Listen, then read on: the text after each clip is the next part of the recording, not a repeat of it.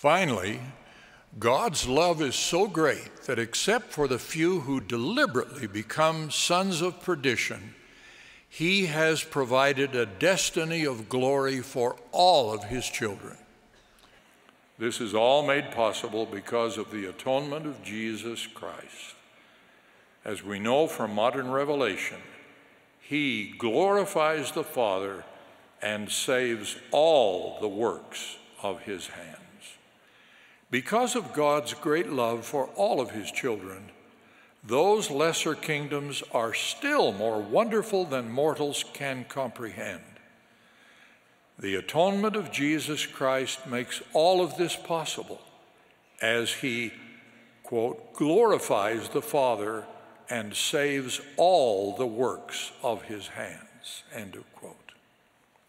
God's love is so great that except for the few who deliberately become sons of perdition, he has provided a destiny of glory for all of his children.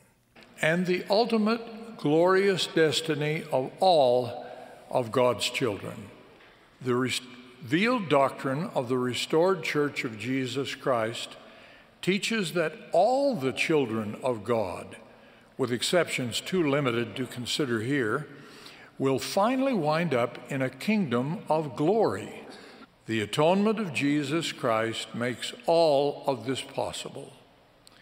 He has revealed that he, quote, glorifies the Father and saves all the works of his hands, end of quote.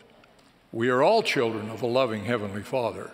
For all of us, he has destined life after death and ultimately a kingdom of glory.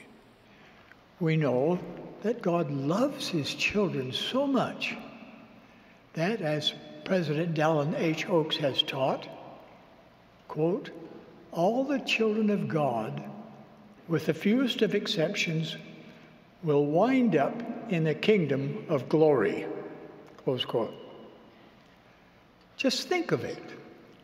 Our Father created kingdoms of glory, terrestrial, and celestial, to provide a glorious place for his children.